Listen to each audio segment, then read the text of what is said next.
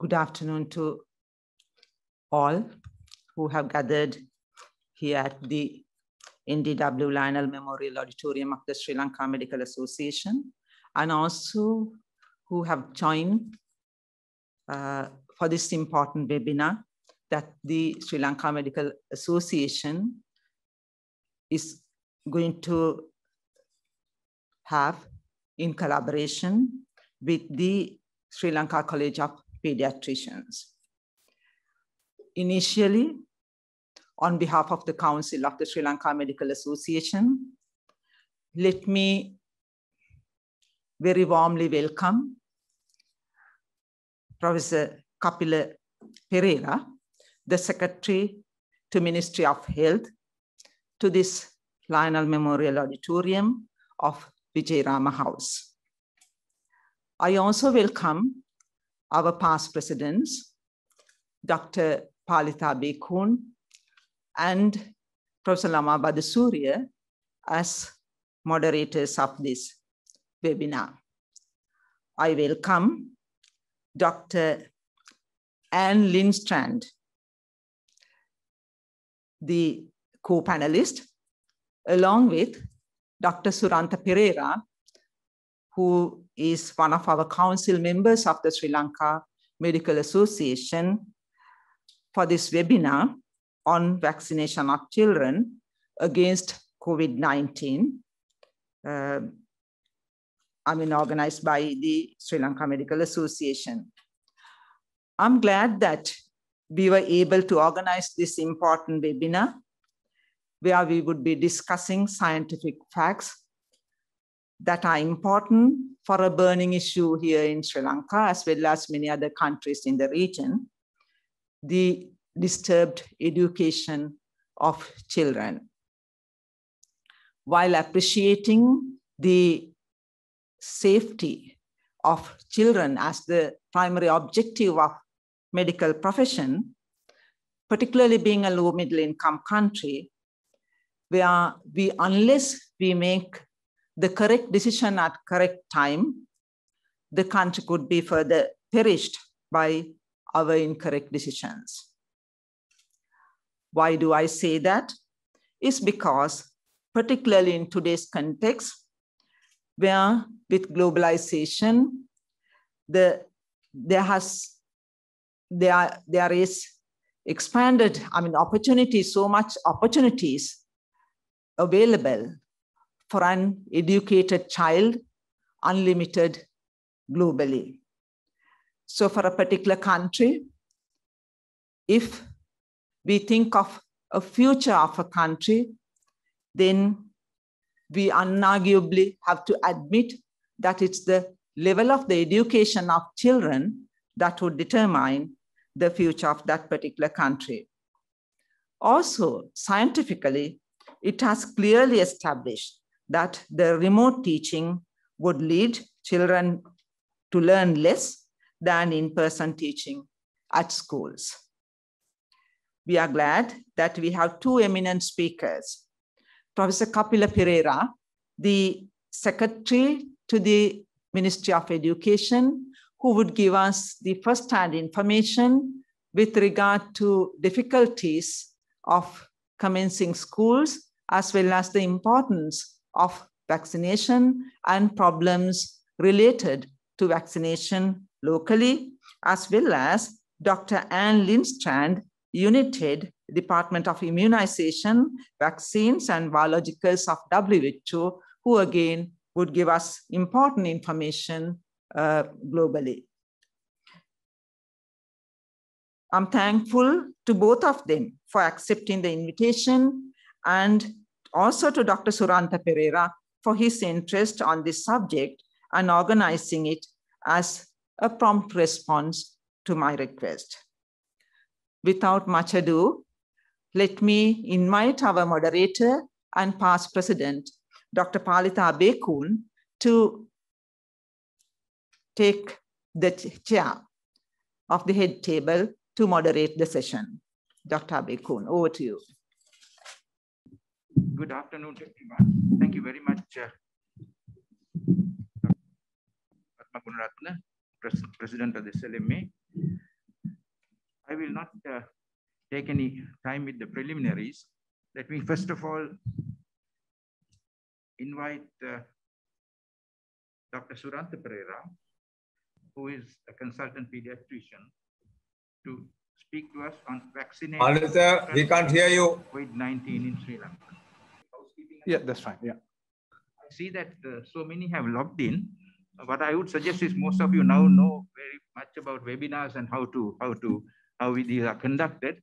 Please, if you want to ask any question, please use the chat function, and then we can come to some of those questions towards the end. Also, later, if you want to have a question personally, then we can use the raise the hand function later on. And I want to make one little change to what Professor Dr. Padma Gunratna mentioned. Dr. Anne Lindstrand is unable to join us today, but she has nominated for us a colleague of hers, Dr. Shalini Desai, who's a senior consultant pediatrician, and also she's the advisor to the SAGE, the Advisory Committee on Immunization in WHO in Geneva. So we will hear from Dr. Desai and not from Dr. Anne. Okay, that's fine. Thank you very much, Suranta. Why don't you start? Yeah. Good afternoon, and thank you very much, Dr. Palita Bekun. And distinguished guests at the table, Dr. Padma Gunratna, President SLMA, Professor Kapila Perra, Secretary, Education Ministry, and our two moderators, Dr. Palita Bekun, past President and the WHO representative, and Professor Sanat Lama Badasuriya, past President of SLMA, as well as Sri Lanka College of Pediatricians, joining from Rajarata, and as well as Dr. Guwani Linage, our President-elect, and Kosala, who is the Vice President. I must thank Anne Lindstrand, Head of Essential Program on Immunization, Department of Vaccine and Biologicals. If time permits, she may join. She requested Dr. Shalini Desai, a pediatrician and a senior advisor at the SAGE Secretariat, for all the support to support us, and she will join as the third speaker.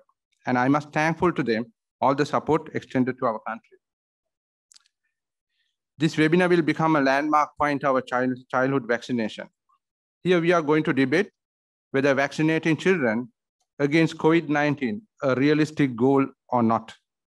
At the end, Sri Lanka College of Pediatricians is going to relook at our position on the above subject and hand over a joint request to the Ministry of Health and the Advisory Committee on Communicable Diseases. Where are the children of this world? Where are the children of our country? I can't see them. They lost schools. They lost play areas. They lost shelter in war-torn areas. They left schools early. This picture depicts that. Children from different countries. Children from Syria, children from Cambodia, children from Thailand. This is the plight of the children.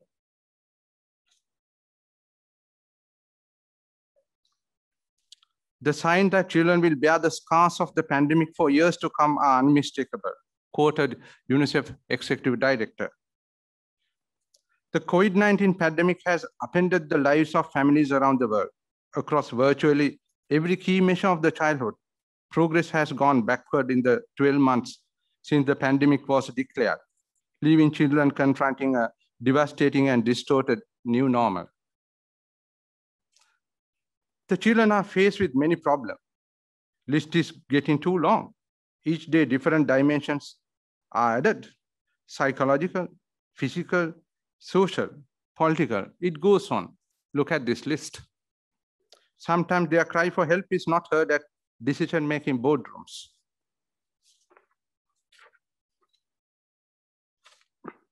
This is from the Facebook of UNICEF. Parents are upset. So is the teachers. Please read the comments. Classrooms are empty. Children are at home. UNICEF very correctly urged government to prioritize opening of schools and investing in education. Look at the country situation. These data were collected from the Education Ministry. Sri Lanka has a student population of 4 million.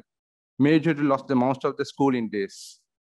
You can see in 2020, out of the scheduled 195 days, only 117 days were utilized for attending school outside Western Province, and 94 only in the Western Province. It has further dropped in 2021. In the first term and the second term, collectively 118 days, you can see 55 school days were utilized outside Western Province, only 24 from the Western Province. In this backdrop, how do we develop a consensus statement on vaccination of children against COVID-19? Which way to go? Previously, we have not administered this vaccine Pfizer, BioNTech in Sri Lanka, and we do not have country-specific research data. We had to turn to West to study ongoing debates, research and recommendations by leading agents to arrive at a diagnosis. This is an interesting blog, belong to BBC News. In UK, they are running few trials to vaccinate between 12 to and 15 years with Pfizer vaccine, and they have recorded the outcomes. They are comparing USA vaccination program with their own one. But I want to focus on a moral issue they have raised. This is a vaccination of health care workers and vulnerable adults. Will save more lives than vaccinating children. That is what they commented. Another interesting blog belongs to the BMJ. Interesting discussions going in there. They have commented the number of children hospitalized in USA is 191,600. Around 4,000 cases were reported with MIS-C, and there were several hundred of cases which belong to PAS-C. That is post-acute sequelae of COVID-19.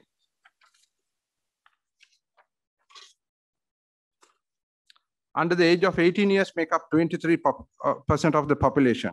That is in USA. But we have to remember it would be the same with us.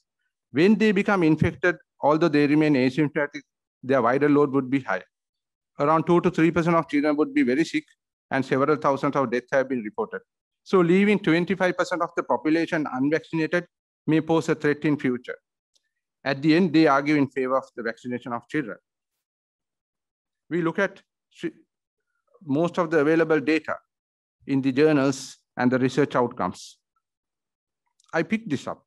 In the Journal of American Academy of Pediatrics, they concluded that morbidity in COVID-19 more when compared with influenza, which is being covered with flu vaccine. Why not COVID-19?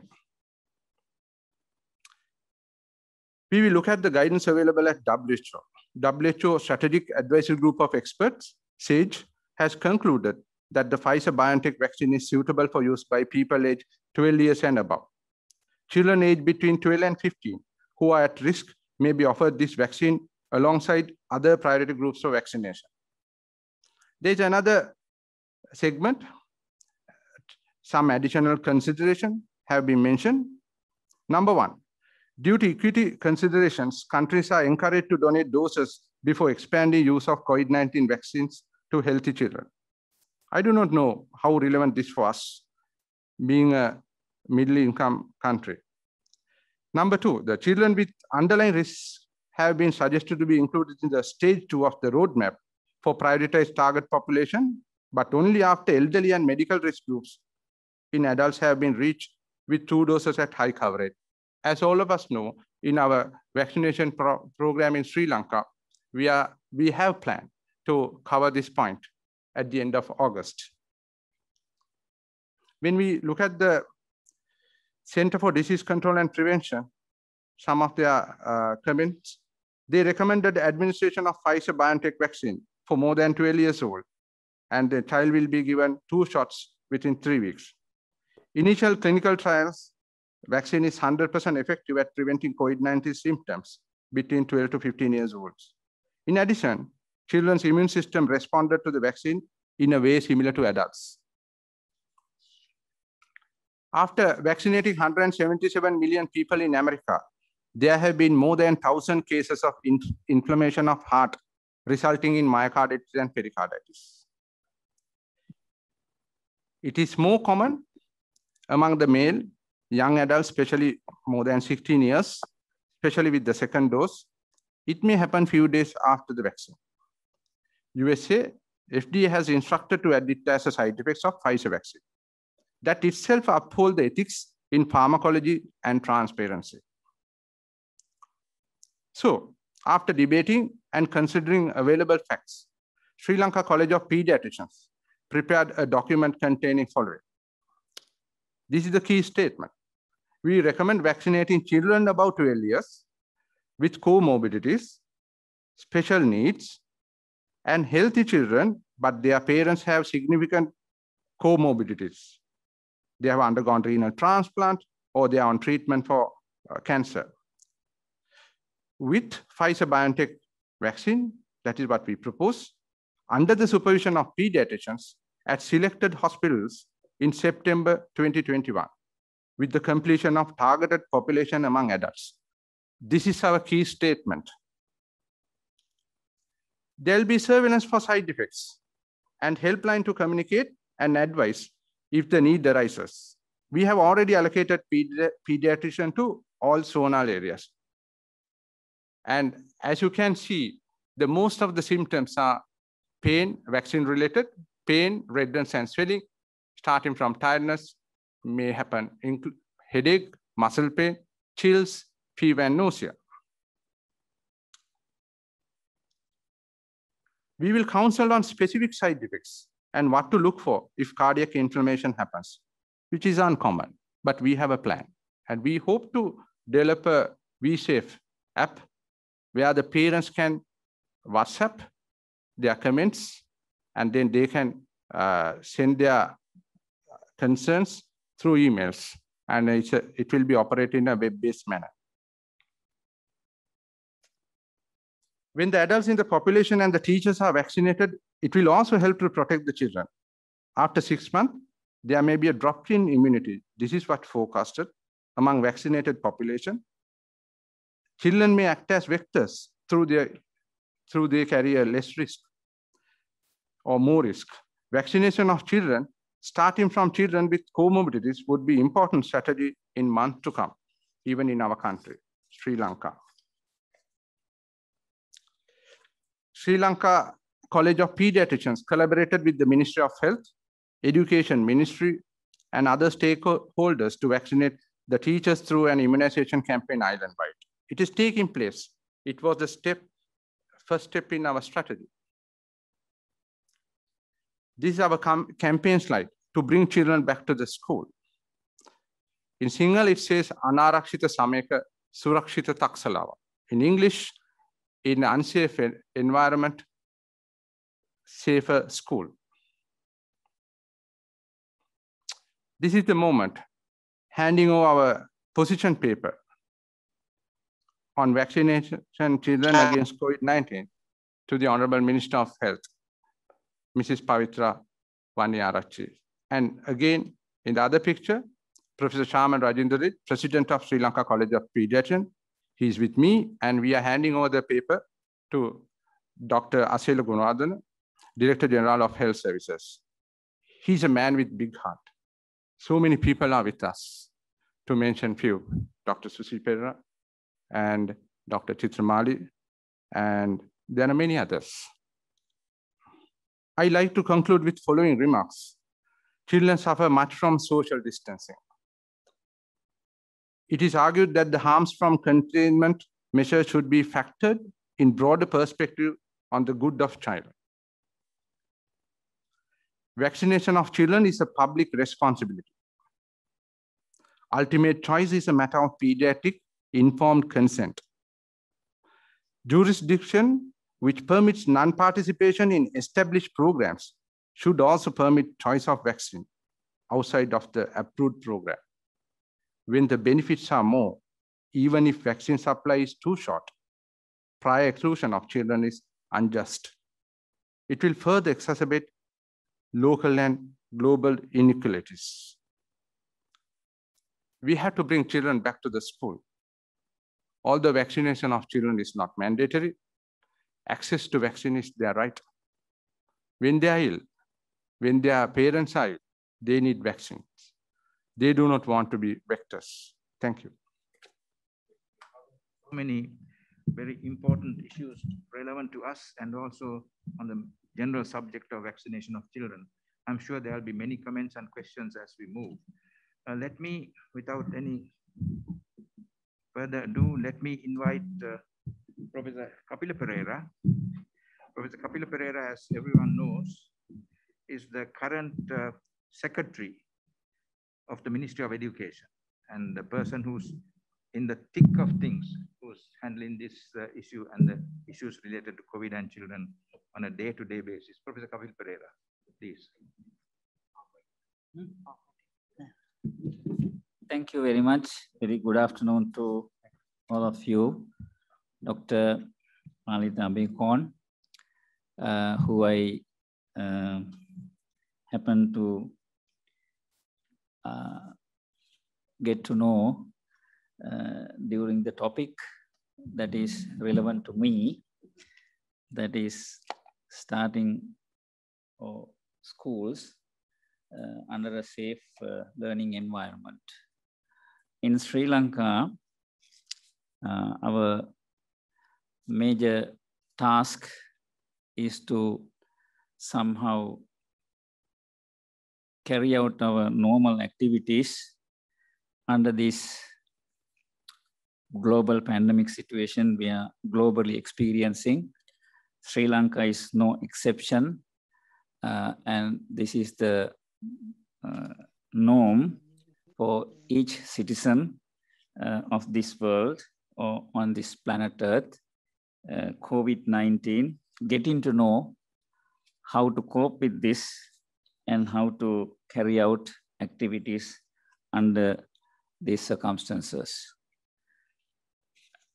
As far as I am concerned, as far as the Ministry of Education is concerned, as far as Sri Lanka is concerned, as far as the globe is concerned, we are here thanks to the education. And all these marvels of discoveries, inventions, and in simple terms, understanding the environments with which we live and overcoming the challenges, identifying the challenges, as Dr. Padma mentioned in her opening remarks, we will convert these challenges into opportunities. And I am actually a misfit today because I have no idea about the medical profession. And I have been vaccinated as a child on my left hand, like all the children in this country. And the challenge is to continue this education where the future holds for any country is educating the masses, educating the children.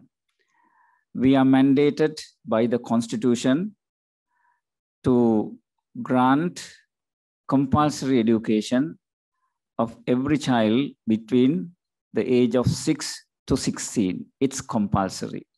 So we can't leave any child unattended when it comes to education.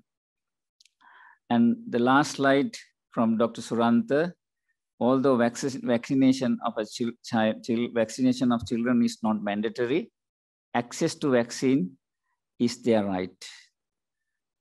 When it comes to safe learning environment provision by Sri Lanka, as I mentioned, Dr. Palita, I happened to bump into him when Honorable Minister in his residence planning the strategy of opening the schools in 2021, January the 11th.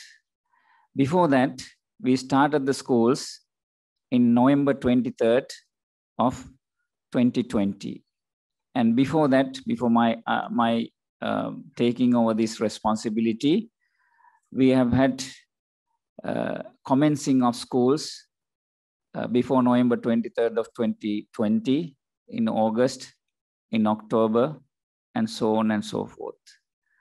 Again, Dr. Suranta is coming to know to Ministry of Education and on behalf of the children, the newest element or called vaccination of children under the theme that is given to me, starting schools, ensuring the safety of children. What have the Ministry of Education done so far? We have had 10,165 schools now, that is 2019 census. Now we have 10,155 schools. And out of this one, we have schools, 1,439, where the school population is less than 51. And then we have another 1,523 schools, which are between 51 and 100. And that counts about 2,962. And altogether, we have schools less than 200, about less than 500, about little over 5,131. And you can see these are mostly primary schools.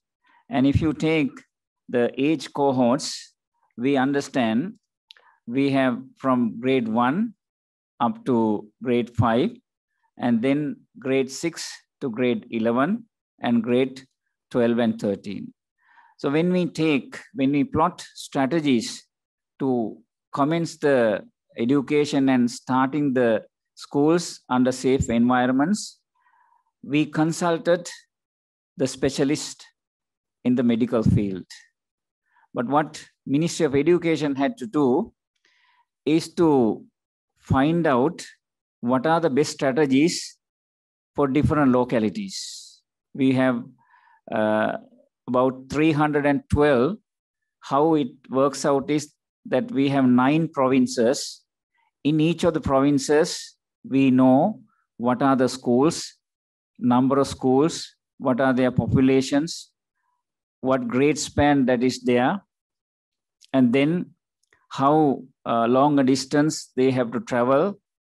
And each of these 9 provinces, we have divided them into 312 education divisions. And then, as Dr. Suranta mentioned, we have 100 education zones. And then these 312 education divisions, we know the number of schools that are there. And we have in the Sri Lankan government administrative structure, 14,200 what is called the GS divisions or the Grama Seva divisions. And then in parallel or similar to 312 education divisions, there are 334 administrative units. So it's not much of a difference, 330 versus 312. And we know what are the schools located in each of these 14,200 GS divisions. That is the smallest units that the area that we focus on. And in each of these schools, we know the number of students getting education in these schools, whether they are primary schools, whether they are from grade 1 to 11 schools, that is called, I don't think it is relevant here. And if I mention this grade span, everybody would understand. Grade 1 to 5 is one set of schools. Grade 1 to 11 span is another set of schools. Then grade 1 to 13, all the classes and all the streams in the GC A level, that is General Certificate of Examination A level, we know the number of schools. And we know the student population, just like I hinted, 1,340 something of less than between 1 to 50. There is one school with one child. Then there are 6 schools with 2 children. So we together with the medical professionals Honorable Minister of Education, Professor G.L. Piris, we discussed many a times how to start the schools in the beginning of this year. And there was no vaccination in the window, no equation. The vaccination was not a factor, not a factor in this equation. It is how to make sure these children, the prodigies of Sri Lanka, the future prospects, whether they are given the peer experience of meeting with their the age cohorts, so that they enjoy and they experience what their childhood learning in the classrooms. So, Honorable Minister, with the help of Dr. Palitha Abeyakone and all the other professionals, I don't want to mention names because they have a groups, and we met and they provided all the inputs with the educationists from the Ministry of Education and the provinces. We have 9 provincial directors. We have 242,000 very dedicated, very focused, very enthusiastic, experience, counting, ranging from 2 years, 1 year to 35, 40 years of experience of very committed, motivated teachers who are fascinated or who are hungry for getting to know and receive the children Monday to Friday, 7:30 to 1:30 be it, 7:30 to 12:30 be it, see the faces of their children they used to see every term and all 3 terms. I mean, this is with all sincerity, I'm telling my experience with these teachers even to date. They are voluntarily, they are dedicated, they are fascinated, and they are very passionate, and they are enthusiastic about taking care of these children, and they don't ask whose this child is, and these are children of our country, these are all my children. So when we have this kind of a motivated, the teachers, principals, administrators, non-academic staff, and more importantly, as the country led by His Excellency the President, and the government led by the President, and all the professionals like you, medical professionals, the helping hand, calls, voluntary advices given by many professions. And it came a big plus for us to go for conducting examinations for 350,000, more than that grade 5 scholarship on October the 10th of last year. And from October the 11th to November 6th of GC advanced level, 362,000 students. Is no easy task, but we were able to conduct these exams and then learn the experience just starting the schools from October 11 till November 6th. And we have had no hitch. In this journey, what we ensured is that the Ministry of Education and Ministry of Health, since 1916, Ministry of Health and Ministry of Education jointly has school health promotion units in each school. This is our heritage of school education, joint hand with ensuring the child's health. Just immunization, let it be dental care, anything, hygiene, personal hygiene. This unit came handy, and we issued guidelines in 2020, May 17th, a booklet, even to prepare a mask, which was expensive at that time. And then what we ensured is hand washing, that is using disinfection, the alcohol and the soap, and more importantly, the sick room, the essentials of a sick room, and social distancing, and bringing the child, feeding from the house taking care of the children by the parents when there is any health, slight thing, a fever or cough.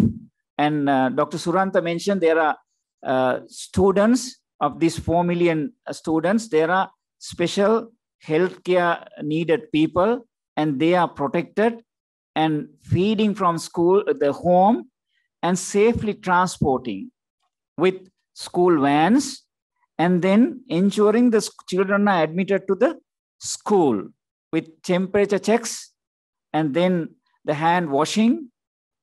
And when they come to the classroom, they don't share just like the playful sharing their meals, and the canteens were not allowed, and the meals were prepared from home. These are nitty-gritty details, but the Ministry of Health, Dr. Suranta mentioned Dr. Susi Pereira. I remember her. She came to one of the media briefs. She was basically motivating in the country. The health services were giving all the impetus for us to start schools, but safely under this guidance. And it worked. It worked. Unless otherwise, there was general isolation by the COVID-19 prevention presidential task force. We were able to commence schools to the safely under this guidance.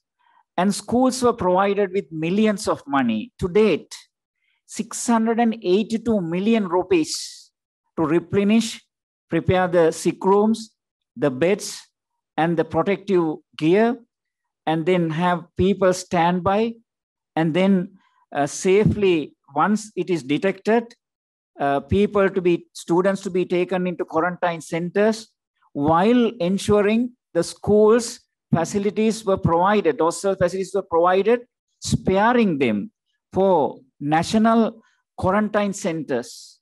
And this inspection, the infection, the sprays of all the premises, PHIs came, medical professionals came in the regions, in the divisions, and we kept check on this one. We monitored in the entire island, and we were dedicated to do this one. So it's like the online work. What is offline work? I mean, online means not online teaching.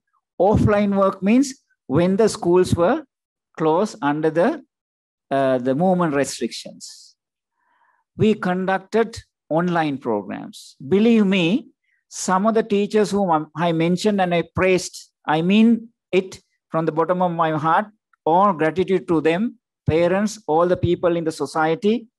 They converted their own houses, purchasing digital cameras, video recording the material for the children, and then delivering online.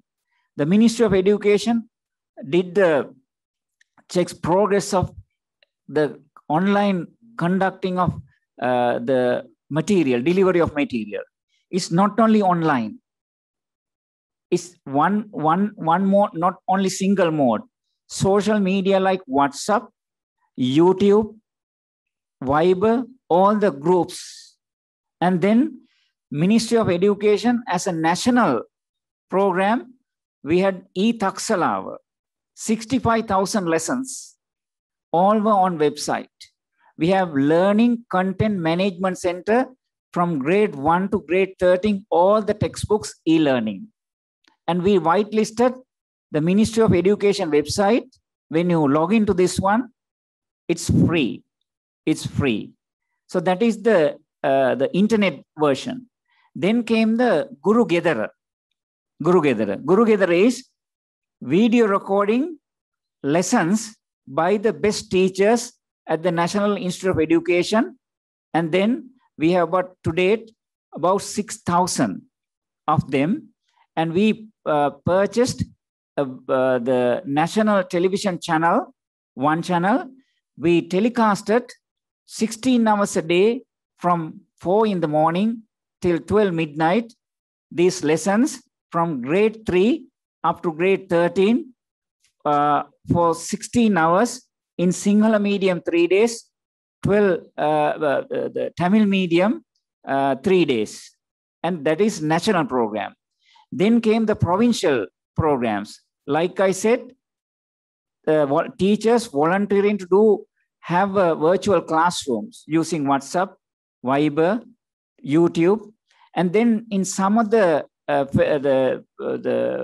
provinces, divisions, they went after the students who missed both of these things due to lack of the signals, accessibility by the internet, and they went what is called in printed material, delivered to the houses, delivered to the children through different modes. 1 week, you would give weeks workload printed. And sometimes the mode of delivery is the tea pluckers, they deliver, carry these tea leaves that are plucked. And then some of the divisions, they send these things to the houses. 1 week's work, that is called Sati Pasala in some of the provinces. Then they use regional television, regional broadcasting, and all these more than we practice. And those students who missed this, any mode of this one, we plan the strategy with the medical professionals. We were able to start schools with guidance, issuing guidance to parents, issuing guidance to the children, issuing guidance to the comprehensive guidelines, health guidelines, to the school buses, vans, and their operators, children in the school. And that was the comprehensive plan we developed with the medical professionals to commence the schools in January 11th. And we were able to start schools. We plotted a strategy where you can bring all the children Monday through Friday, normal hours, if your student number is less than 15. If your student number is more than 15, you divide the class into 2, bring them alternate days. If your classroom is more than 30, you bring them 15 groups, because our max is 45 students. That is in the crowded schools.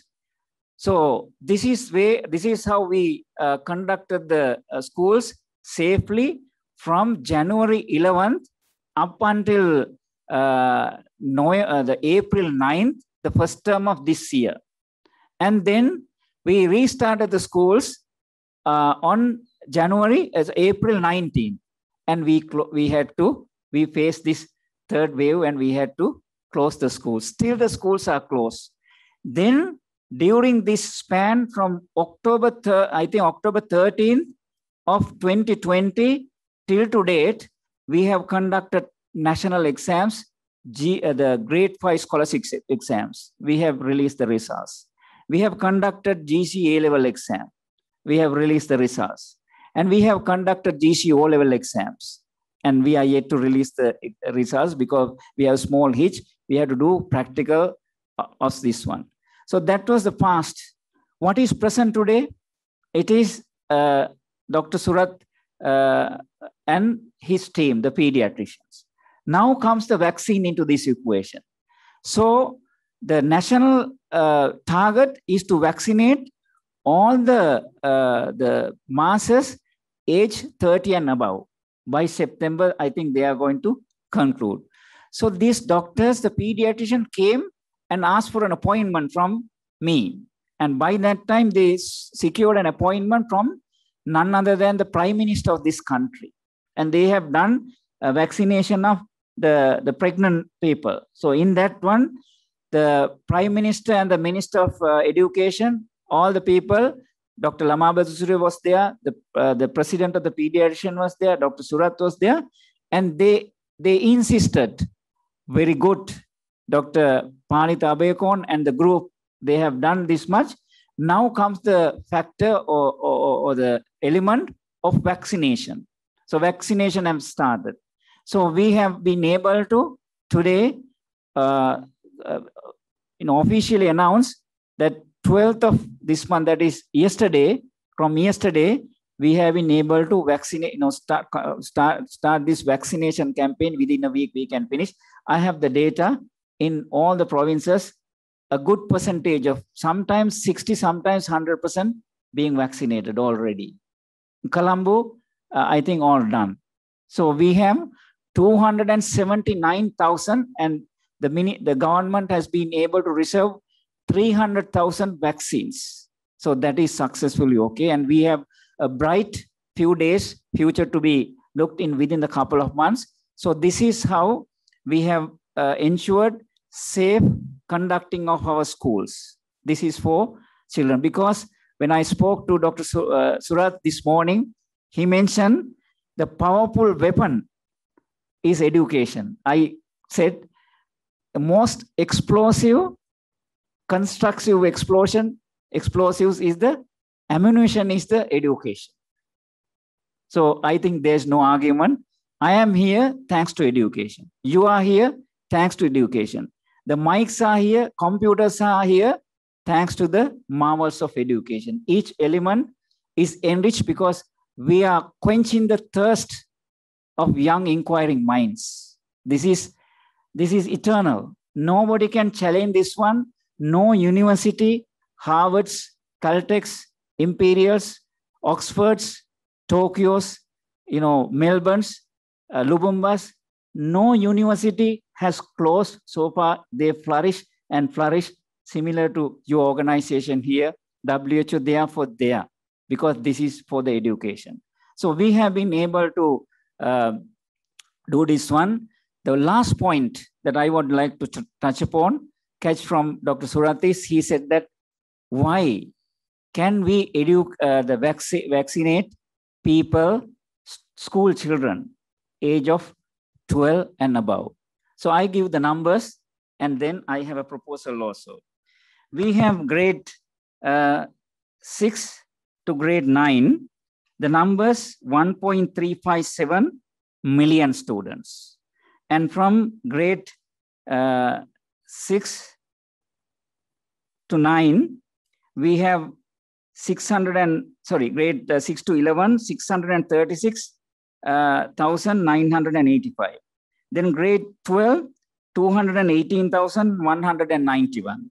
Grade 13, 202,923. That is totaling 421,114. Special education unit 7,502. Altogether, we have about 2.5 million. So we need about 2.5 million vaccines. If you want to be selective, we need 421,000 for the GCA level. That is the adult group, grade 12 and grade 13. Grade 6 to 9, we need 636,985. And Dr. Surat talked about the repercussions and the present problems of not closing the schools. I am not going to dwell on this one because these are the things of our concern, our responsibility to educate masses. So what I thought yesterday, talking to my media secretary is very, very good. And he said, sir, now you're talking about vaccinating school children, but where is the money? Why don't you have a, campaign? We have these numbers. We collect from the society for vaccinate, collecting money, and we tell the government we have collected this fund created for the vaccinating, established for the vaccinating of the school children, 1.2 million, and we collected from the society because society has a responsibility. They are their children, our children. So that is his proposal. I gladly accepted. I'm going to propose after this one to the President Secretary. Why don't we do this one? So this is the way we are moving forward, and we are hopeful, thanks to the medical professionals, especially the pediatricians and the government medical, I think GMOA, Dr. Padeni, they are all calling me and they are all willing to help all of us. And more importantly, Director General of Health Services, as he mentioned, a person with a big heart. He is busy as ever. And the Secretary to the Ministry of Health and all the other officials, Dr. Susi Pereira, who is responsible for this one, Madam Yu, and then the Ministers of Health and the COVID-19 Prevention Task Force co-heads and the government and His Excellency the President and Honorable Minister and all my colleagues in the Ministry of Education, we are hopeful that we will be able to safely start the schools very soon and give them their life and their enjoyment, because one of the persons who came to inaugurate 171st ASHRAE, that the American Society of Heating and Refrigeration in the Hilton, I was there, he's one Dr. William. He said, you work hard, you enjoy the fullest. Thank you very much. So much information, the amount of labor, the painstaking planning that you have done, the innovations you have introduced, and your plans to get the children back to school to only near normal lives. There'll be many comments and questions, I'm sure, that you might have to explain to some of our listeners and viewers. I see that we have about almost 250 now all tuned in and listening to you. So I hope this is a good forum for you to give a little bit more information and respond to the questions later. Now, let me very kindly invite Dr. Shalini Desai. Dr. Shalini Desai, who's in Geneva. She's a consultant pediatrician and also the senior advisor to this body called the SAGE. It's a strategic advisory group, which is a main body that advises the WHO on vaccines. In fact, when we say WHO has approved or given licensing to a vaccine, SAGE is a group that recommends and WHO follows that advice.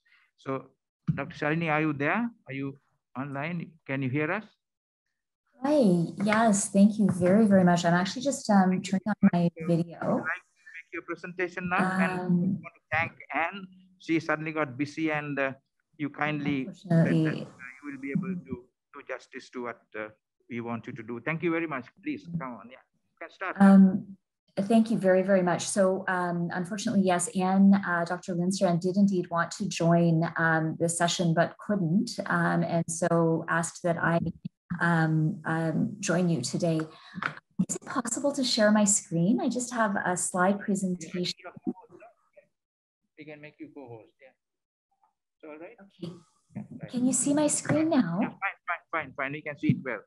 Okay, I'm just going to put it into, let me see what's happening here. Can you see my screen? Yes, we can. Yeah, we can. Perfect. Okay. Thank you so very much. So we were asked to provide the WHO perspectives of vaccinating children against COVID-19.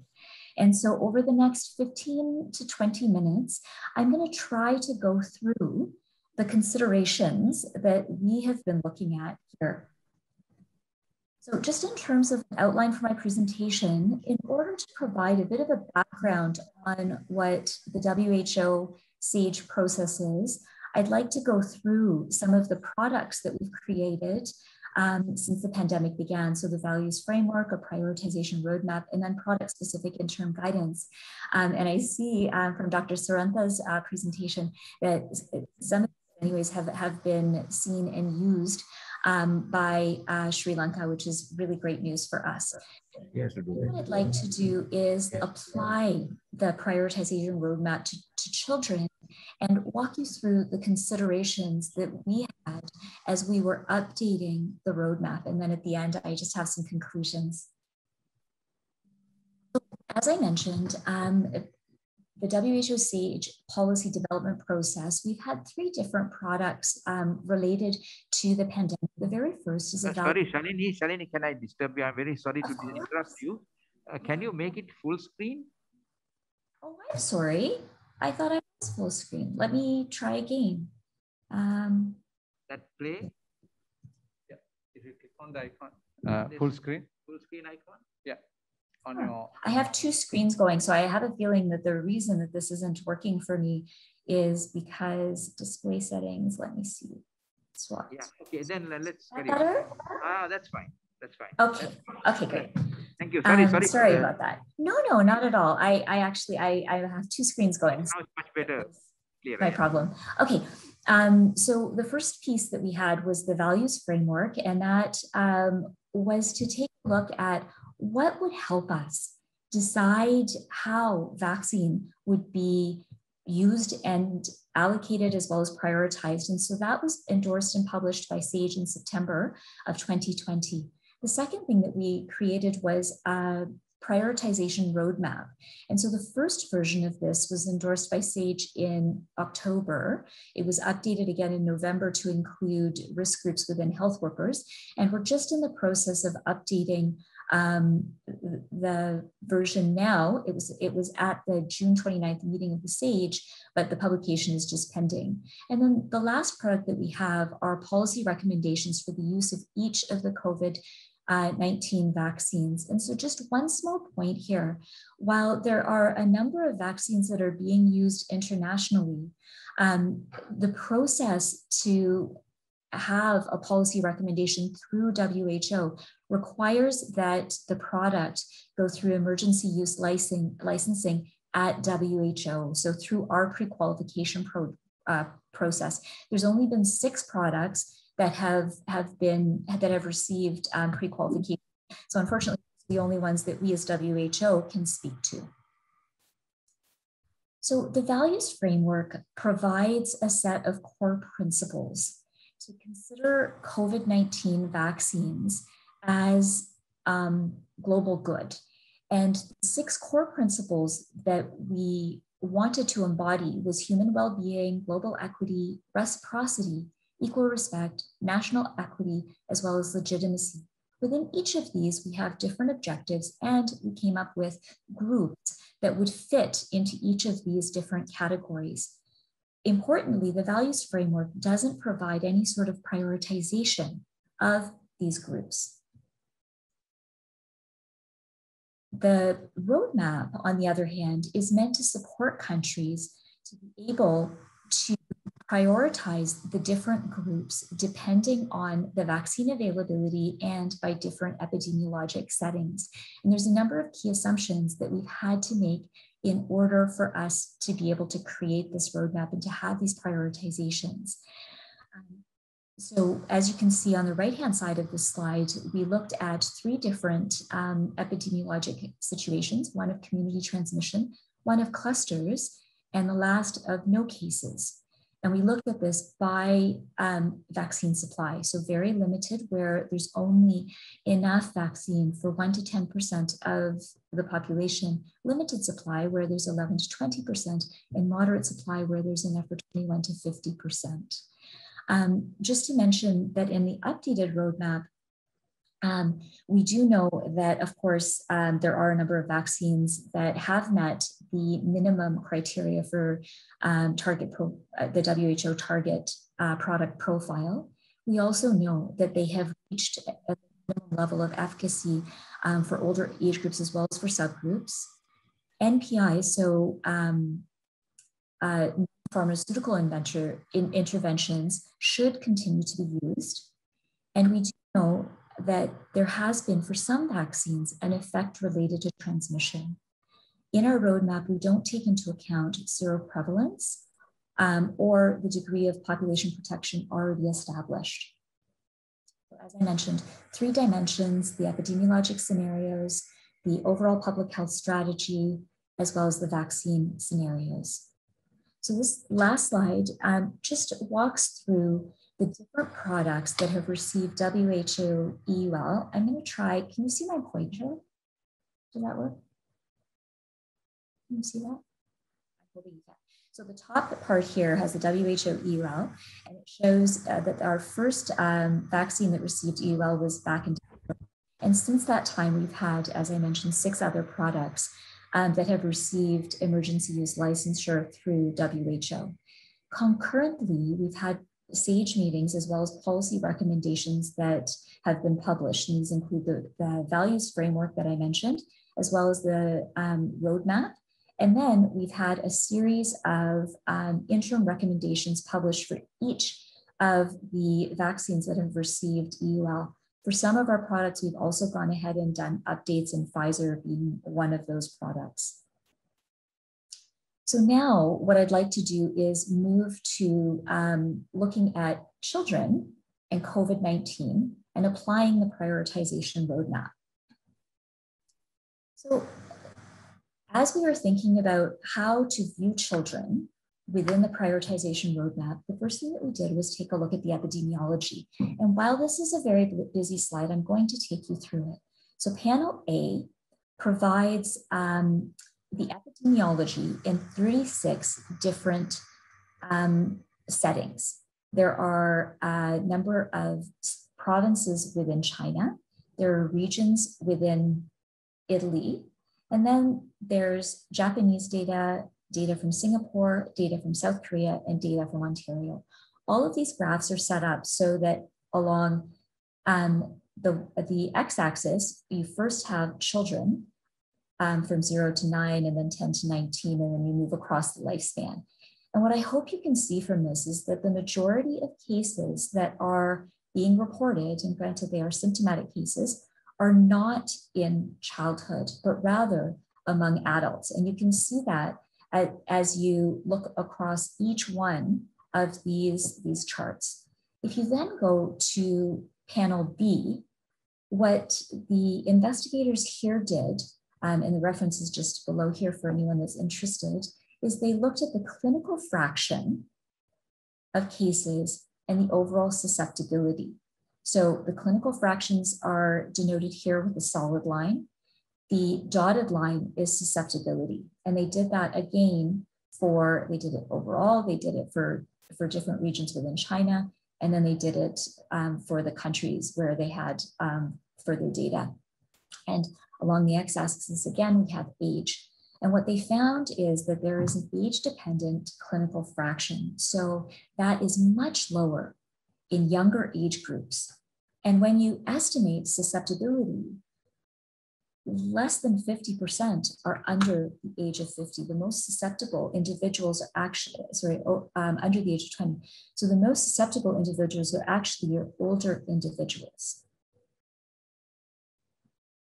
We then looked at, when we're looking at the impact of COVID, we looked at deaths, and most of these, again, are in older adults. What we have here is from our world in data, and age is here along the y-axis. And what you can see is that for children under the age of 19, the case fatality is lower than for those in older age groups. The data here is presented for Italy, China, Spain, and South Korea, but other publications have shown that the same trend exists. So then we looked at risk factors or comorbidities that children or adolescents may have. I've chosen one study that is from the United States. And what they did was they did a cross-sectional survey of children under the age of 18. They used emergency room as well as hospital admission data from March of 2020 until January of 2021. They had over 800 US hospitals that were able to contribute data to this data set. And that equated to approximately over 43,000 patients, of which approximately 30% had underlying conditions. What I've presented here is a figure from their table, from their manuscript, and it's severe illness when hospitalized. And what they found is that some children that have comorbidities are actually at higher risk of severe illness. So then we thought a little bit more about transmission. And when we looked at the data, we realized that children are not the main drivers of transmission. The data that I've presented here is one example taken from the United Kingdom, where they again did a cross-sectional national surveillance study. And what they did was they looked at outbreaks that happened within schools from August of 2020 to October of 2020. Excuse me. What they found was, sorry, I should mention, we did have measures in place similar to what our second speaker was sharing with us in terms of physical distancing and infection control measures. Masking was suggested for secondary schools, but not for primary schools.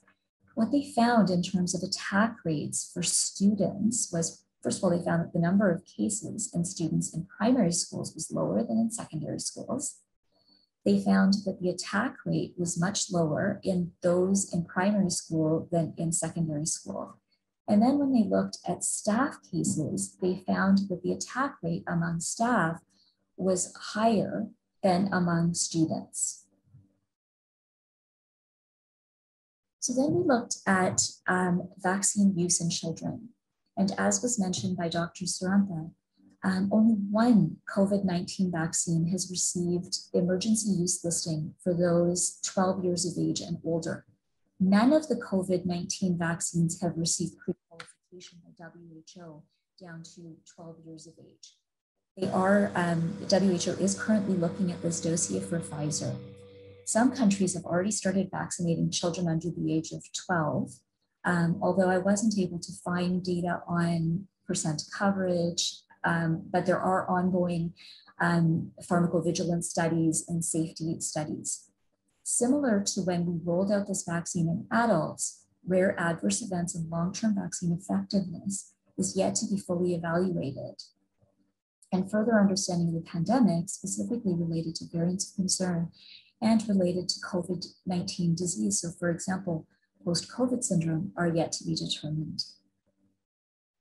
So looking at all of this data in its totality, we updated the prioritization roadmap, and we do recognize that children are dependent on adults as well as the wider society for their well-being. And although severe COVID does occur in children, I didn't mention mix, but as I'm speaking to a group of pediatricians, I suspect that's a condition that you're well familiar with. It is rare in children, but it is observed. And finally, the setbacks in well-being during childhood related to activities such as school, such as extracurricular activities that have had to be curtailed, can have severe negative effects that can be lifelong. So what we've done is in the roadmap, we've prioritized children in the following ways. So in stage 2, we recommend that let me just go through stage 1 first. So in stage 1, we've recommended health workers at high risk, very high risk of acquiring and transmitting infection be vaccinated. In stage 1B, older adults with age-based risk, and that's to be defined by countries, be vaccinated. When we arrive to stage 2, that's when you have 11 to 20% of you're looking to cover. We add in older adults not covered in stage 1. We also add in individuals with comorbidities or health states determined to be at significantly higher risk of severe disease and death. And in this, we do include children and adolescents, although the risk to children and adolescents is lower within these comorbidities than for adults with similar comorbidities. And additionally, we've prioritized teachers as well as school staff that are high priority. And then in stage 3, we continue to include remaining teachers as well as school staff.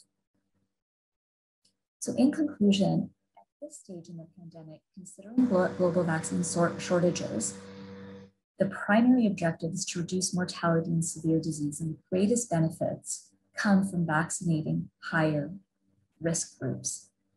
And there is substantial evidence that schools can reopen safely without vaccinating all children, particularly in the presence of other risk mitigation strategies.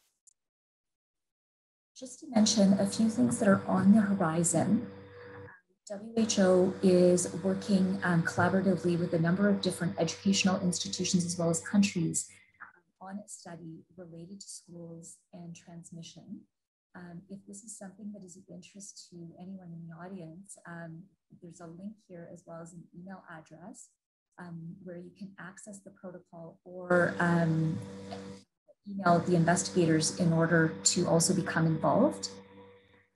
I've included additional information that you may find helpful as you deliberate and decide how best to use vaccine supply that you have.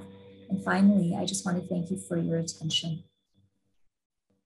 Can you hear us? Shalini? Yes, yes, Thank yes. you very much. Yeah, a very sort of good position of the WHO and the SAGE as to the state of things right now that you provided. It's very helpful to us. We can work from there. Thank you very much once again. But please stay on. There'll be some questions for you, I'm sure. Please stay on the call. Thank you. Now we have had 3 excellent presentations, 3 different aspects on the same subject. Now we would like to open it for any questions and comments. I see a number of questions on the chat box also. Professor Lama Badsuri, are you there? Professor Lama? I'm there. Professor Lama, would you like to handle the questions to begin with? Yeah. Okay. Yeah. All right. Okay. Please. First of all, could I make some comments, Palita?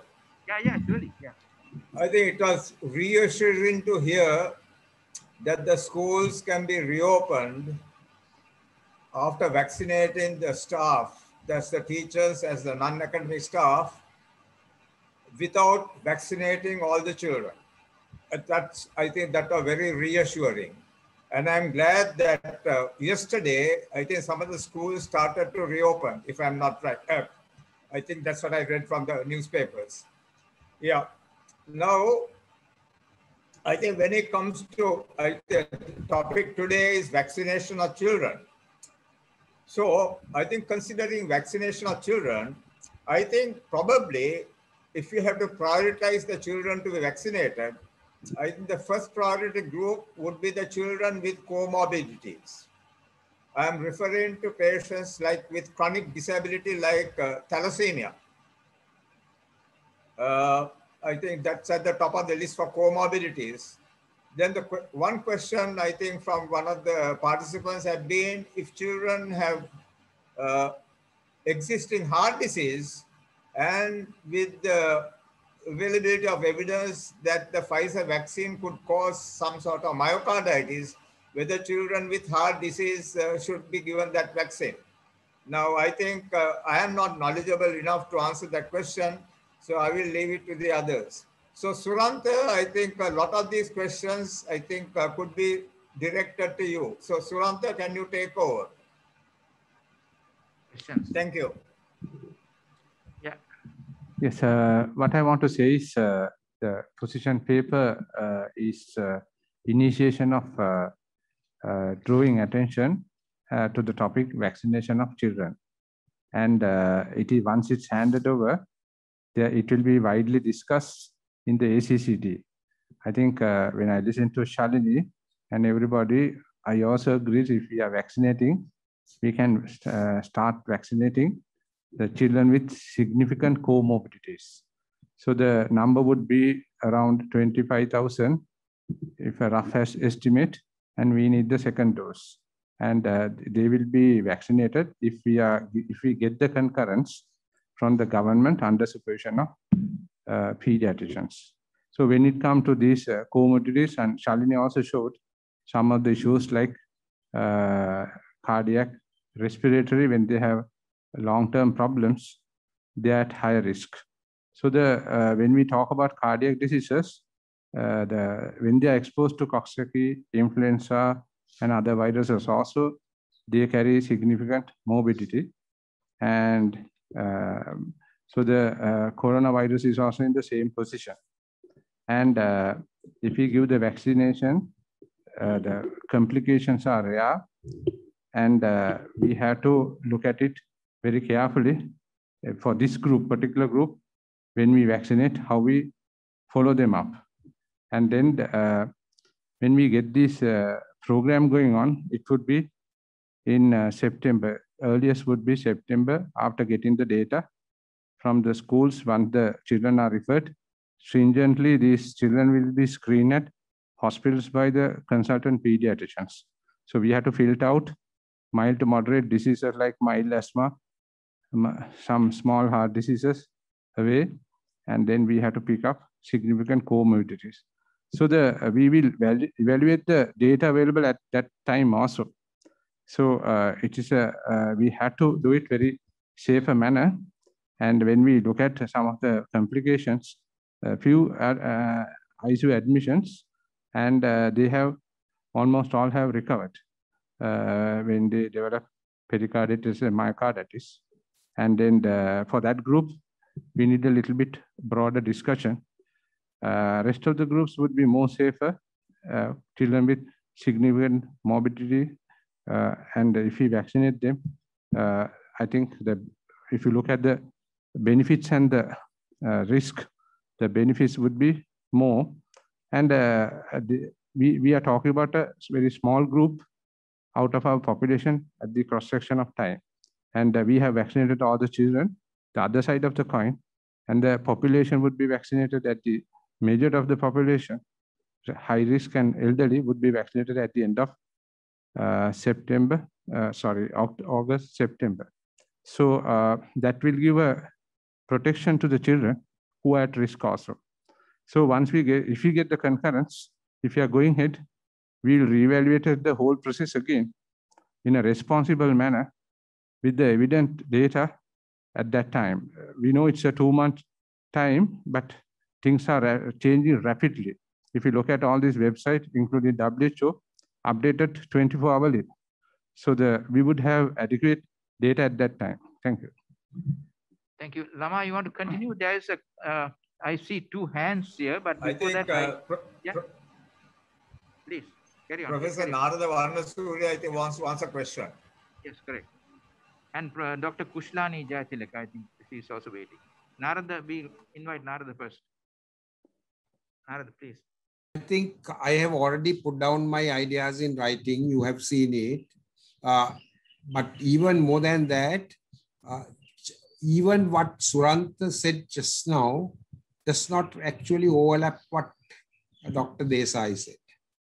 Dr. Desai said that high-risk categories are in the priority, but she clearly pointed out that the high-risk comorbidities in children and adolescents is very much less than in an adult. So even now, you said that there is clear evidence that the comorbidity risk for in children with comorbidity, the risk would outweigh the risk of the vaccine. I don't think the WHO or Dr. Desai has even said that. But I must say, personally, I agree with only one suggestion that the SLCP has made up to now, that is to vaccinate children with serious comorbidities. Actually, we saw Dr. Desai's graph. There were only 4 that came into that category. Where in a list of about 10, there were only 4 that crossed the line and shifted to the right. So I might agree. Now, the third recommendation, I don't know from where you have got this. The third recommendation that you should vaccinate children with parents with comorbidity. I don't know from what evidence you have gathered this and what the theoretical basis is. Because what I know is that vaccination does not reduce it does not eliminate at all the possibility of transmission. And you can have asymptomatic infection and transmission. And what I feel is if you vaccinate children, saying to prevent them infecting children, you might actually induce complacency, and asymptomatic children who pick it up from school might go and actually infect them, right? Or vaccinated children. So I think your third recommendation is absolutely without evidence. That is what I feel, right? Okay. So I don't want to say anything more, but I would like Dr. Desai to confirm. I think the only point Suranta made is that things are evolving all the time. I agree with you, and things can change and more things might happen. That is true. And also you said vaccination of all high-risk adults will be completed by September. I mean, that is wishful thinking. So let us not plan what we do till we know how much of coverage. And one other question I would like to ask is, I would like to ask Dr. Desai, what are the countries that have started vaccinating children over 12? And what percentage of adults in those countries are already vaccinated? Right, that is a question I would like someone to ask. Thank you, Narada. Lama, shall we invite Dr. Desai to make a few comments? Yes, I think Dr. Desai could respond. Yeah. Dr. Desai? Thanks. Thank you. Some of the current practices? So in terms of countries that have already started vaccinating children, There are a number, the two that come to mind the most readily are the US, because they started the process. We couldn't hear you. Can you say it again, please? The United States. Yeah. The United States has, right? They were the first to have started. That was where FDA had provided emergency use licensing first. There's a number of countries, including Canada, and then there's some other countries within the EU that are investigating whether they offer licensure, first of all, to the Pfizer-BioNTech product for children age 12 and above, and then whether they introduce it into their programs or not. Also, just to mention that Moderna has also provided their dossier to the FDA in order for children up to the age of 12 to be vaccinated. And some of the other vaccines, the Chinese vaccine, for example, it has been tested anyways in children up to the age of 3. The other way around. So 3 and above. None of that information has been seen as yet by WHO. And as I mentioned, even for the Pfizer recommendation, our current pre-qualification process does not go down to 12 years of age for the Pfizer product. Can you also, while you're on it, also mention what are the likely vaccines that are on the road now that are being examined by SAGE and expecting data for children vaccination? Is there anything on the line? We anticipate that there will be data from Moderna forthcoming shortly, and AstraZeneca has not indicated that they will be looking at children. As I mentioned, both Sinovac and Sinopharm, I believe, both have indicated that they have data related to children. I don't know whether they'll be submitting that to WHO or not. Yeah, thank you. Thank you very much. Palita, could I ask Dr. Desai a question? Please carry on. Yeah, when it comes to comorbidities in children, what would be your priorities? What would be the priorities for comorbidities in children? So thank you for that question. Within SAGE, we actually have not come up with a list of priority comorbidities. So what I presented was one study that was done in the US. It was a large study. But what we've seen is that there is regional variation, and all of the studies and all the data that I've presented is mostly from high income settings or high middle income settings. And so comorbidities such as malnutrition or thalassemia may not be adequately represented within the studies that we've looked at. Right, yeah. Unfortunately, there is a systematic review that hopefully is going to be published any day now that was done by Imperial College, and they actually looked at high income, middle income, as well as low income to see what risk factors, comorbidities would be appropriate in different settings. It hasn't been published yet, though I haven't seen the final manuscript. Okay, thank you. I think in your presentation, you mentioned that neurodevelopmental disorders is a low priority. So the cerebral palsy is a low priority. Is that right? So again, it was just one study from the US, and essentially similar to what we see with adults, when you add on additional comorbidities, you increase the risk to a child. But as I said, the risk in adults with comorbidities is higher than the risk in children with comorbidities. Okay, thank you. Thank you very much. No problem. Lama, shall we invite Dr. Kushlani, who has been waiting for a while with her hand up? Yeah, Dr. why not? Kushlani? Dr. Kushlani. Thank you, sir. Yes, I actually have few comments. I think Professor Narada mentioned some of them earlier, because I agree that, I mean, we have to, with this data that was presented nicely by WHO, I think we have to look at the big picture. Now, before starting immunizing children, I think the priority is to immunize the adults. So it is not only the cost, but also the availability. We have to take that into account. So that is very well, I think, established and also shown, because the main aim of the vaccine is to prevent the high risk or the people should be given to the high risk people who are getting more severe disease. So that is why the prevention of severe disease is the main aim. So in that, the third objective that was discussed about the adults who are having high risk at home, that actually will be covered, because when the adults are vaccinated, the parents of the children will be vaccinated. So therefore, that problem will not be a problem, because the people who are at risk will be vaccinated if you cover the whole adult population. So that is the aim. I think that is what we should aim at. So that even if the children, sorry, yeah. So that is, I think that is why, I mean, it's more rational to complete the vaccination of the adults before we think of the children, I think, with available data. And also it was noted that in the primary education, we are worried about opening up the primary schools, I think, even in the past.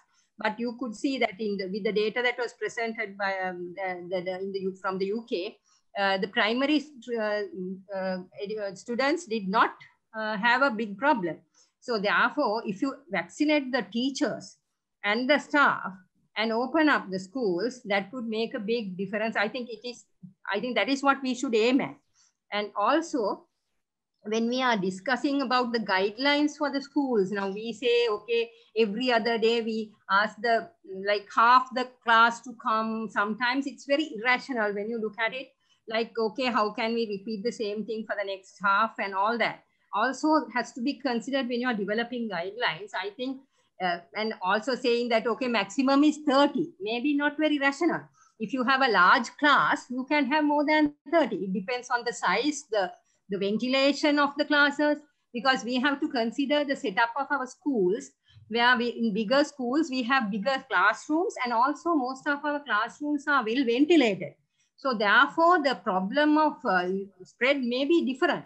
So therefore, we have to, now we don't have much data because our schools were opened only for a few months, as we saw earlier. So I think we have to consider, look at the big picture, look at the evidence, and decide on how to open with the proper guidelines, rather than thinking of vaccinating all the children before opening. Yeah. Thank you, Dr. Kushtani. Thank you. Thank you, Dr. Kushtani, for your valuable. Palitha, can I respond? Yes, Lama, please. Yeah, I think when it comes to vaccinating school teachers, we should take into account not only government schools, but private schools also, and also the tuition teachers, and as well as the drivers of school vans. Those also should be considered. And I think I agree with Dr. Kushtani Jayatilaka that sort of the classroom size of classrooms vary from one school to another. So let the PHI of the area, together with maybe the pediatrician of the area, visit the schools and decide how many children could be safely taught at a single time. Let that decision be taken by the health authorities together with the PHI, including the PHI and the pediatrician. I think that would sort of help to solve that problem, instead of giving sort of generalized instructions for the whole country. Thank you. Thank you. I don't see any other hands up. Can I add something to that, if you don't mind? Again, Kushlani here. Yeah, I think, I mean, one thing is, like, we had the hospitals running with these infection control committees. Likewise, if we have like a committee in the schools which will look into these problems, we can always guide, maybe we can get the help of some microbiologists or some infection prevention and control personnel, maybe PHIs, to help, and then they should monitor, and they should give the guidelines based on, like, for each school can take their own decisions and practice the guidelines. I think that is how it should be. Yeah. Thank you very much. I think extremely valuable ideas. I'm sure Professor Kapila is also listening. I think Padma has raised her hand. Yes, yes, I can see. Yeah, we are going to invite her. Yeah. Padma, please. Thank you very much, Professor Kapila, for that excellent presentation. Now, as it is that we all understand that, I mean, our effort is to open up schools as early as possible. I mean, that's the effort in all of this discussion as well. And then it's very clear that without getting the adults vaccinated, that it's not possible for us to open the schools. So if that is the case, is there a place for us, like the way that we vaccinated teachers, is there a place for us to announce and to say that the parents or the guardians of all the school children to prioritize vaccination, so that at least, I mean, say if we try to vaccinate all people more than 30 years of in this country, then it would take some more time. But then if we prioritize the parents of children and then try to start schools, is there a place? Who likes to make any comment? Professor Kapila, Padma, you want to comment? Yes, Professor Kapila. In particular? Yeah, Kapila. Professor Kapila? Professor Kapila, you have 3-4 questions. I think you can respond to all of them one after the other. I'll go one by one. First and foremost, Dr. Kusalani's question. Precisely, you mentioned, Dr. Palitha knows that when we started the school, the second strategy during the second time opening, precisely we had a unit established at school level.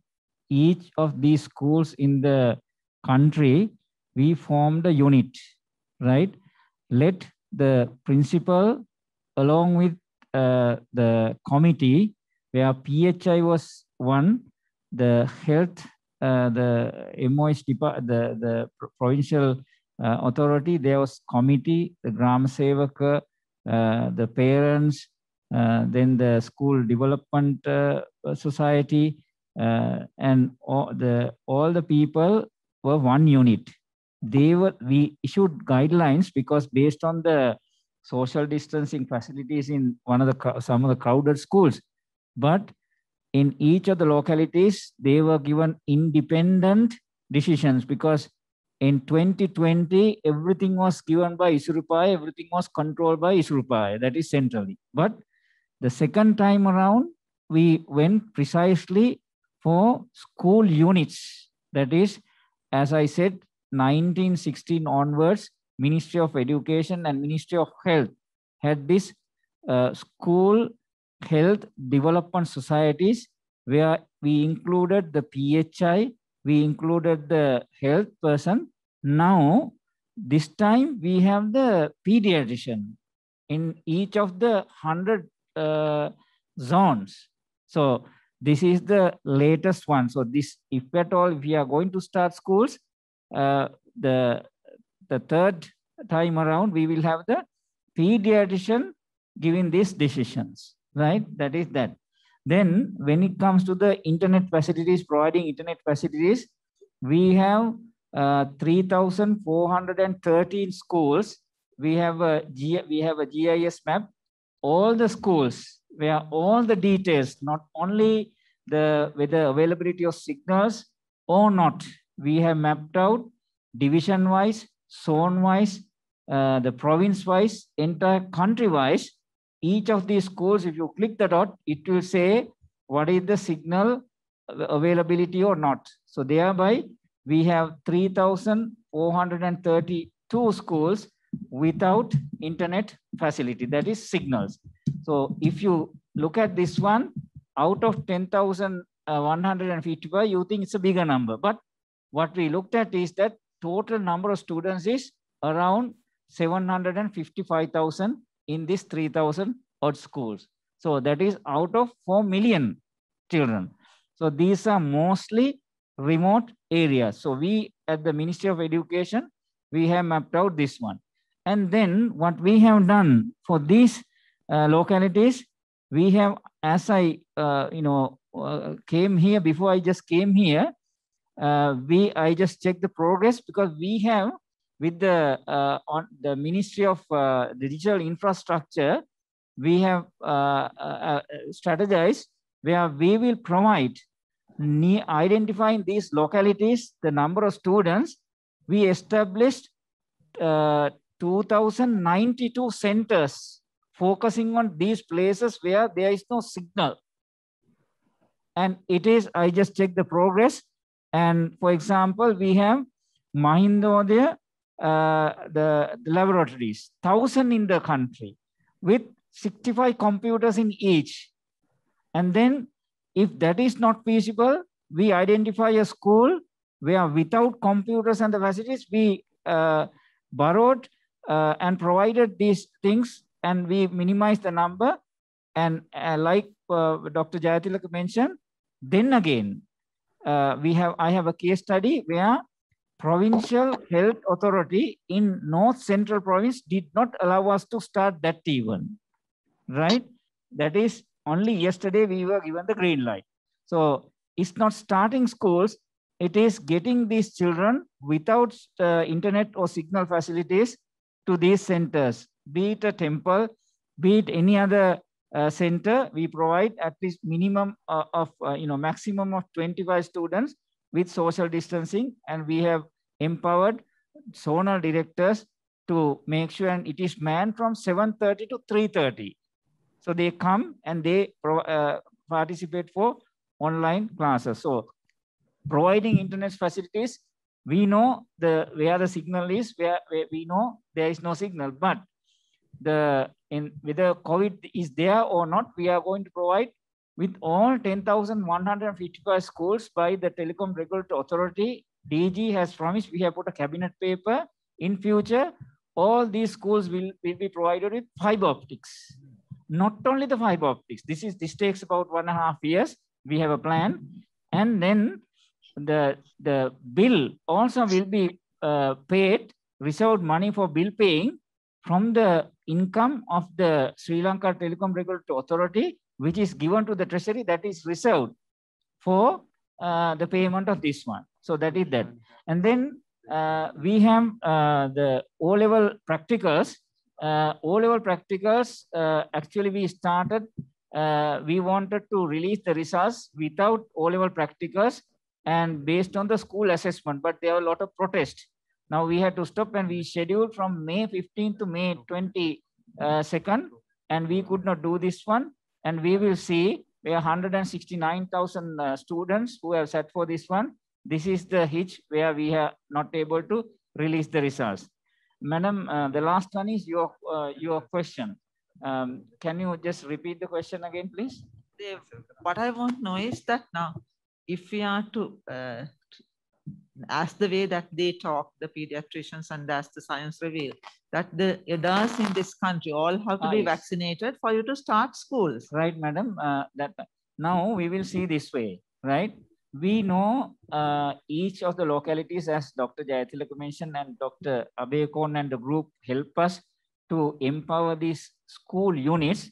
Let them decide, for example, number of students and the minimum, like we have about 5,000 schools with less than 200 students, and we will decide the parents and everybody on this one, whether they are vaccinated or not this one, and then we can do this one, find out the parents who are to be vaccinated and decide on this one. Okay. Yeah, one of the discussion is the number of students in a school, isn't it? When the smaller schools have more problems also. Yes, and yes. Then we can open them up, and then certain districts like Polonnaruwa, Hambantota, Ampara, the COVID incidence also very low. Some of the factors we can discuss. I mean, regional level. Yeah, that's how we do. Yeah, we can give a little bit autonomy when it comes to school opening. Actually, doctor, we have given the autonomy since January 23rd by circular. What the difference between October 2020 and January 2011, 2021 is that the autonomy was given to the school, this unit. Yes, thank you. Thank you very much, Professor. Palita, excuse me. Dr. Lakuma Fernando has a question. Yeah, we are going to close. Please, Lakuma, come on, please. Yeah, please answer. No, I just want to ask, when are you sort of, because the teachers are given the Sinopharm vaccine. We are given the since we are giving the Sinopharm vaccine, and by the time if we start and complete it at the end of this week, we will still need 6 weeks from that time because they will get the second dose after 1 month before they start some protection.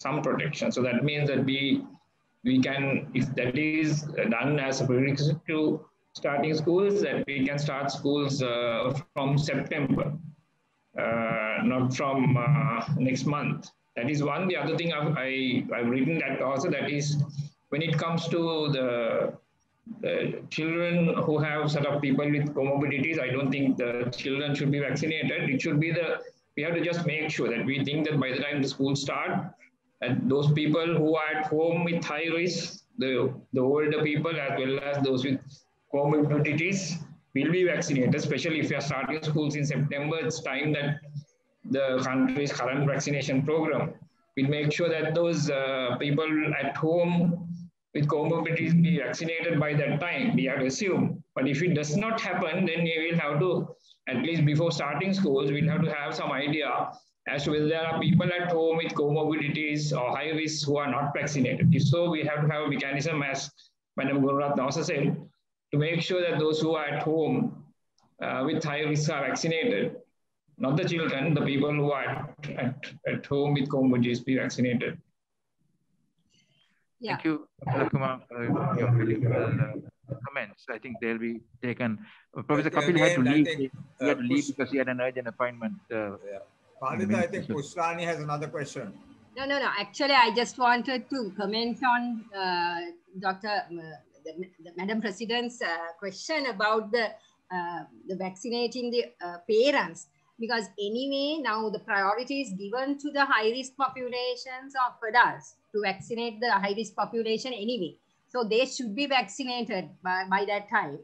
That is one thing. So anyway, it's not parents who are young and fit may not be at highest risk. So it doesn't mean that every parent should be vaccinated before opening the schools. That should not be the case. And also because most of the parents may be young and they may not be having comorbidities, and they need not be the priority for vaccinating them. So I think anyway, the priority should be to vaccinate the high risk populations of adults anyway, which is happening now. So that is what we should continue. And again, to open up, I don't think all the teachers have to be vaccinated also, because anyway, now we manage to work and all the working places are functioning. So we have to follow guidelines, and we should have some way of monitoring, so that the schools also should be considered as an essential service, and that should be functioning. Thank you. Thank you very much, Dr. Kushtani. Thank you very much. Very valuable comments. I would like to invite Professor Guani Linege. Any comments? On behalf of the College of Pediatricians, would you like to add a word to? Yeah, please, please use the mic. Professor Guani is the president-elect, incoming president of the College of Pediatricians. I think we listened to 3 speakers, and basically we have some sort of an idea now how to go ahead with protecting our children and vaccinating the required groups. So it's still, I think, under debate whether we should go ahead and vaccinate our children. So, I mean, in the time to come, as Suranta said, things are evolving. So we might come into a decision, consensus, whether to vaccinate them or not. And apart from that, I'm very glad that we have made plans to start school as soon as possible. So we have actually a plan, either in September or October, we might be able to open schools and get the students back into school. And at the same time, I actually wanted to ask this question from Professor Kapila Pereira. Now I understand that there are a lot of school dropouts. I think what I heard is, informally, there are some school dropouts. So whether we have taken any action for that, whether to get them back, and whether we have a mechanism to do it. So I think as College of Pediatrician and SLMA, I think we should discuss that with the Ministry of Education. I think we could do it with the help of Ministry of Health, with the infrastructure that is available. Thank you. Thank you very much. I think there will be a lot of things that you will have to give by way of inputs, your expert input to make this. Palita, I think Narada has another question. Yeah, Narada, quickly, can you ask your question and then let's close. Narada? Narada, I thought you had a question. No, not a question. Just, because I don't know. I just want to point out Dr. Desai's presentation had a lot of information. And another really valuable slide which caught my eye was that the children are relatively low transmitters compared with adults. She showed that they are really insignificant as transmitters, in the total global data available to the WHO. So I think we are basing lots of our so-called recommendations on, not on conjecture, not on this thing. So I think Gwani also said that things will change. Okay. Now, our question today is, should we vaccinate children before starting school? So I think the clear emphatic answer is not necessary. I think that is what the WHO said. That is what common sense is. About comorbidities, even what Dr. Desai said, we are not clear, because in that large study from the States, she emphasized that this is not a collective global information, but it's a large study from the States. In that large study from the States, Sanat, cerebral palsy and things were not high risk comorbidities. There were only 2 things which really crossed the line to cause this thing. So I'm not against identifying comorbidities and vaccinating, but anything else I think is totally premature at this stage. And the suggestion to vaccinate children to prevent adults getting, I don't know from where that suggestion came. I mean, okay, it is you made your point. Yeah, point is well taken. Can we, Lama? I think Palita, now the time is 1:45. Yeah. Lama, 1 second. I want to just refer to again to Dr. Desai, whether she has any last comment to add before we close. She has gone. She's gone? Yeah, she has put a note saying I'm going. Okay, thank you. Then Lama, we should invite Palita. Yeah. Palita, she didn't answer. Once she evaded one question we asked her, which is to name the countries which are vaccinating children. She didn't tell it. So I'm going to tell it. I can give that answer. I checked that up. There aren't many. Can you give that answer? Singapore has started for the elder children with Pfizer, 17 and above or something. And but very few. Israel also. Israel also. Yeah, Israel, very few countries. United States, Israel, and Singapore. 3 countries. And the US. And I think some Eastern European countries are thinking of that. We can get those details, but certainly you're right. At the moment, not many countries have done that. Yeah, so that's true. Lama, I'm going to ask Dr. Suranta to make a few comments because he was referred to. I'd like to sum up all the comments. I think we wanted to initially draw attention to MCH concerns, maternal and child health concerns in the midst of this pandemic, COVID-19. So I think we came together, we had discussions with the College of Obstetricians, Perinatal Society, and the College of Pediatricians. Presidents, we came together, we discussed. So I think we were able to, this decision came from the College of Obstetricians to vaccinate the pregnant mothers, initially with risk factors. Then this week it has been changed to vaccinating pregnant mothers who are in the 2nd and 3rd trimester with risk factors. And then the second thing, vaccinating the teachers. So we were able to coordinate with the epidemiology unit, MOH, and other stakeholders and initiate it.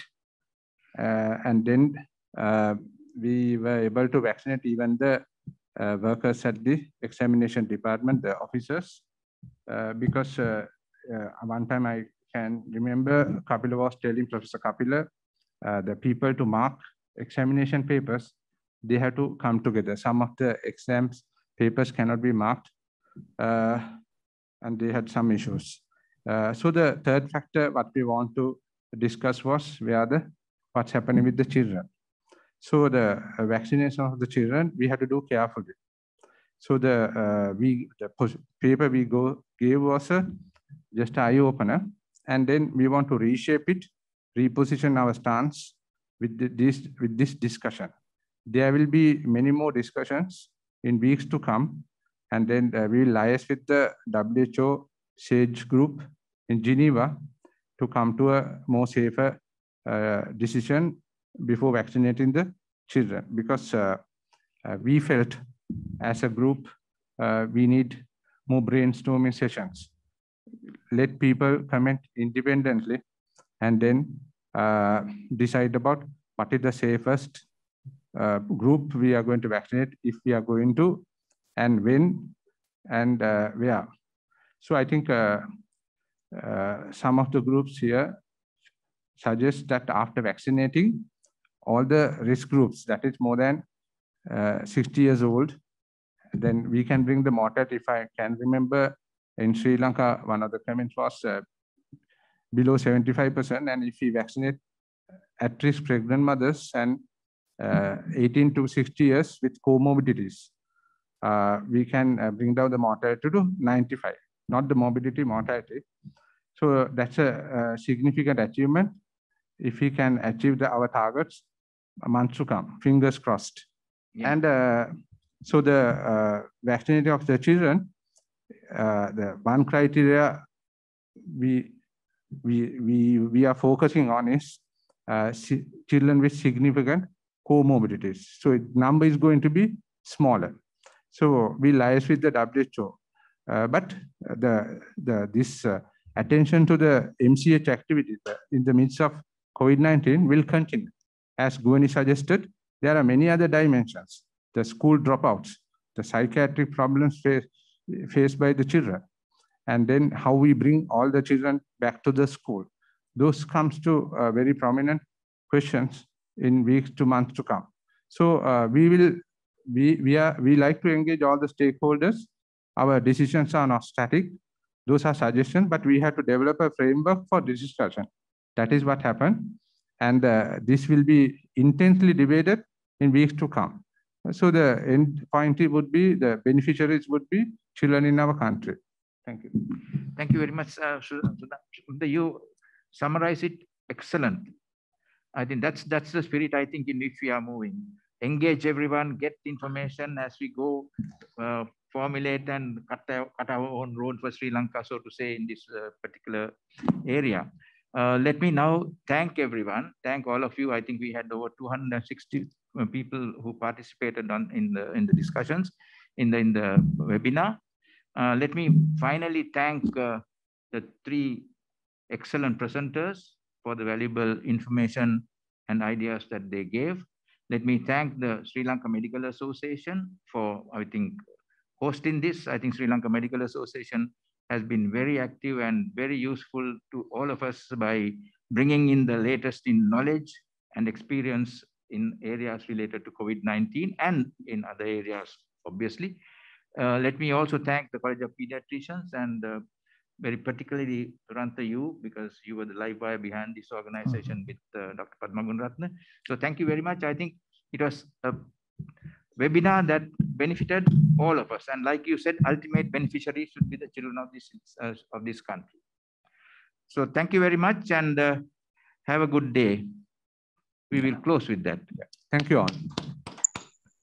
Thank you very much.